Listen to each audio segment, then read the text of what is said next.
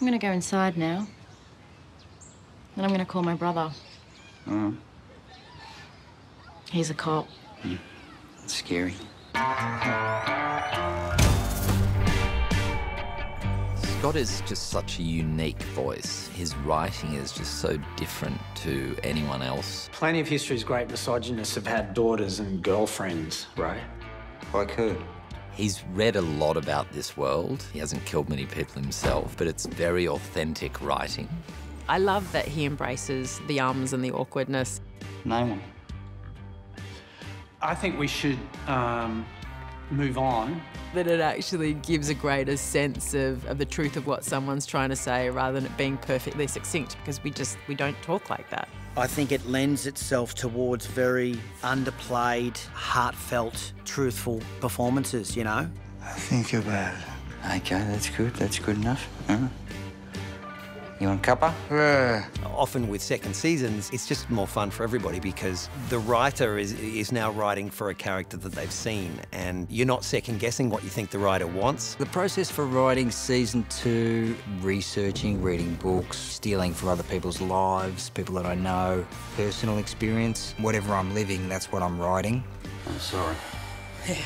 I kind of figured, well, if I'm having a bad year, then Ray should too. You know, why should he miss out? So, you know, he cops it. But misery loves company, you know, so,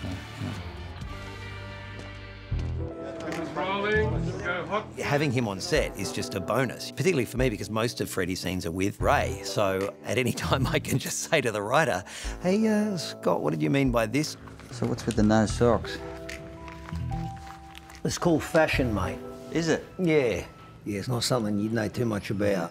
Logistically, if things aren't working, it's very easy just to talk to him about, you know, what would Ray do in this situation, because he knows the character better than anyone, seeing he created it and he's playing it. It's very collaborative. We'll go through the script, and at the end of the day, if there's lines that we're not happy with, there's things we think we don't need, we'll take them out. There's room for improvisation, and some of my favourite lines are by actors improvising, not stuff that I've written myself. Why don't you come down here and you can dig it? I'm not gonna... Why would I? Which makes me look good as a writer because the audience doesn't know that I didn't write them, so, you know. What happened?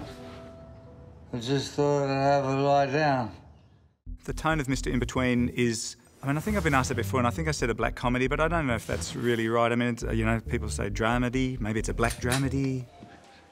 Look, I don't want any trouble, okay? Well, I don't want any trouble, mate. It's really grounded in reality, and the dramatic tension is broken beautifully with some really grounded in reality humour. Pretty good, mate. What's the herb you got in there? Basil. I think what makes the comedy work in this show is the drama. The drama makes the comedy funnier than it would be if it was just a straight comedy. Just kill it, will you? I don't kill bugs, mate. Well, you don't kill bugs, you just kill people. I don't make any sort of conscious decisions about tone. I don't say to myself, well, this year it's going to be more of a comedy, or this season it's going to be more of a drama. It's just what comes and what are the best ideas. Mongrel bastard! To capture the tone of the show from the actor's perspective is getting all the comedy out there without actually playing any of the comedy for laughs. But be aware where the laughs are. They've got him in the boot of their car because they didn't feel like getting rid of the body just yet. Yeah, all right, settle down, will you, mate? Don't tell me to settle down. Hang up on me. Tonally, the show is really like nothing else. You know, it's a drama. It's incredibly dark at times. It can be very violent, but not an episode that goes by that's not also hilarious. Nice eye. Nice face.